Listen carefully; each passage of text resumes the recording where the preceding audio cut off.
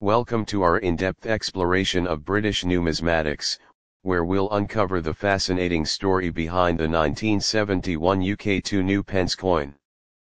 This coin holds a significant place in the history of British currency, representing the shift to decimalisation. Join me as we delve into its design, historical context, and lasting impact on British coinage. The 1971 UK 2 pence coin is a product of a significant change in British currency, as the country transitioned from the old system of pounds, shillings, and pence to a decimal system. Let's take a closer look at the design and composition of this historic coin. The obverse side of the coin features a portrait of Queen Elizabeth II, facing right. This portrait was designed by Arnold Machin, whose depiction of the Queen was widely used on British coinage during this period. Surrounding the portrait are the words Elizabeth II D.G.REG.F.D 1971, which stands for Elizabeth II DIEGREG.F.D Defensatrix, translating to Elizabeth II, by the grace of God, Queen, Defender of the Faith.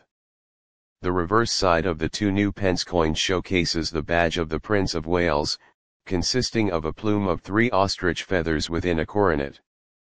Below the badge is a ribbon bearing the motto II D.G.REG.F.D, meaning I serve. The words new pence are inscribed around the top of the coin, with the denomination 2 prominently displayed at the bottom. The reverse design was created by Christopher Ironside, a renowned British artist and coin designer. The 1971 2 pence coin is made from bronze, consisting of 97% copper, 2.5% zinc, and 0.5% tin. The coin has a diameter of 25.91 mm and a weight of 7.13 grams, making it slightly larger and heavier than some of its successors. The 1971 2 pence coin was minted in the year of a monumental change in British currency history known as decimalisation. On February 15, 1971, Britain officially switched to a decimal system, simplifying the country's monetary system and aligning it more closely with international standards. Prior to decimalisation, British currency was based on the old system of pounds, shillings, and pence, where £1 was equal to 20 shillings, and 1 shilling was equal to 12 pence. The new decimal system introduced a more straightforward structure, where £1 was equal to 100 pence. This change aimed to simplify calculations, improve efficiency, and modernize the British economy. The 2 pence coin was part of the initial series of decimal coins introduced in 1971. It played a crucial role in helping the public transition to the new system. The introduction of new coins and the withdrawal of old currency required a comprehensive public education campaign, with the 2 pence coin serving as a tangible symbol of this change. The legacy of the 1971 2 pence coin extends beyond its immediate use as currency.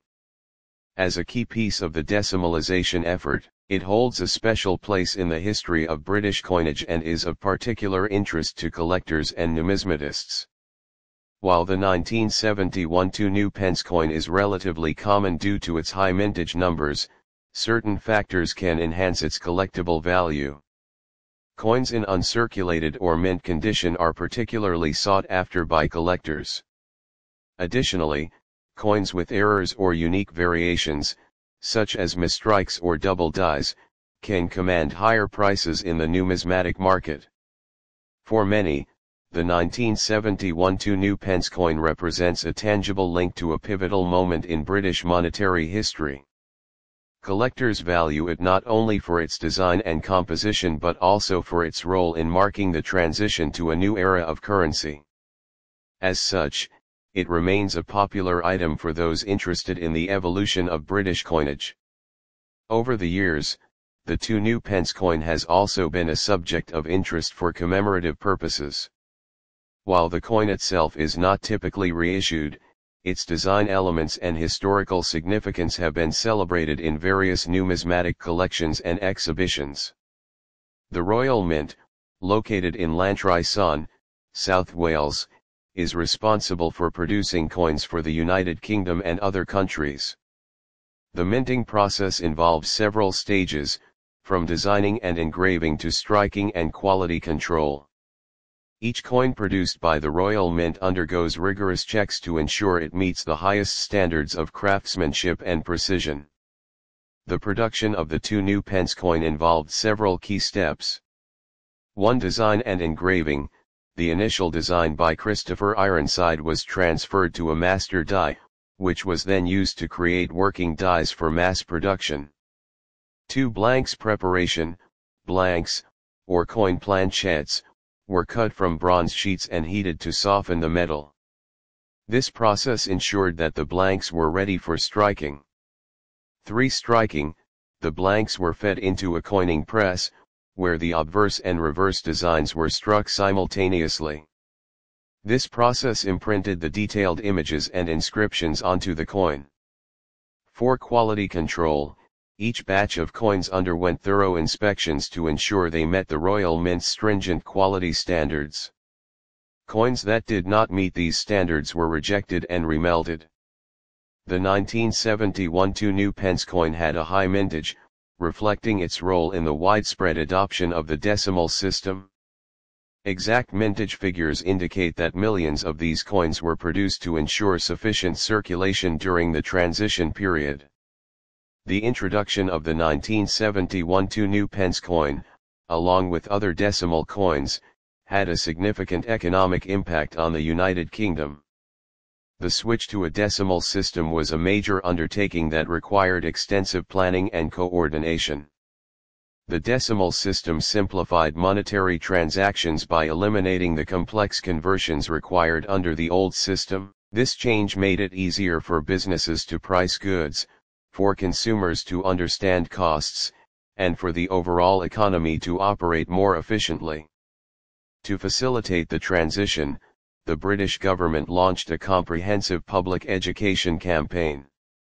This included informational materials, instructional videos, and school programs designed to educate the public about the new currency. The 2 new pence coin, with its distinctive design and clear denomination, played a key role in this effort. Businesses had to adapt to the new system by updating pricing, cash registers, and accounting methods. The introduction of new coins also required modifications to vending machines, parking meters, and other coin-operated devices. While the transition period posed challenges, the long-term benefits of a simpler and more efficient currency system outweighed the initial costs. The 1971 2 new pence coin holds cultural significance as it represents a connection to a transformative period in British history. For many, it is a symbol of progress and modernity, reflecting the nation's ability to adapt and innovate. Decimalisation marked a significant step towards modernizing the British economy and aligning it with international standards. The 2 new pence coin, as part of this change, symbolized the nation's embrace of new ideas and practices. As a coin that was widely circulated, the 2 new pence became a familiar part of everyday life in Britain. It facilitated countless transactions, from small purchases to larger exchanges, embedding itself in the daily experiences of the British people. For younger generations, the 2 new pence coin and the broader decimalisation effort serve as an educational tool. Learning about this period in history helps students understand the evolution of currency systems and the importance of adaptability in economic practices.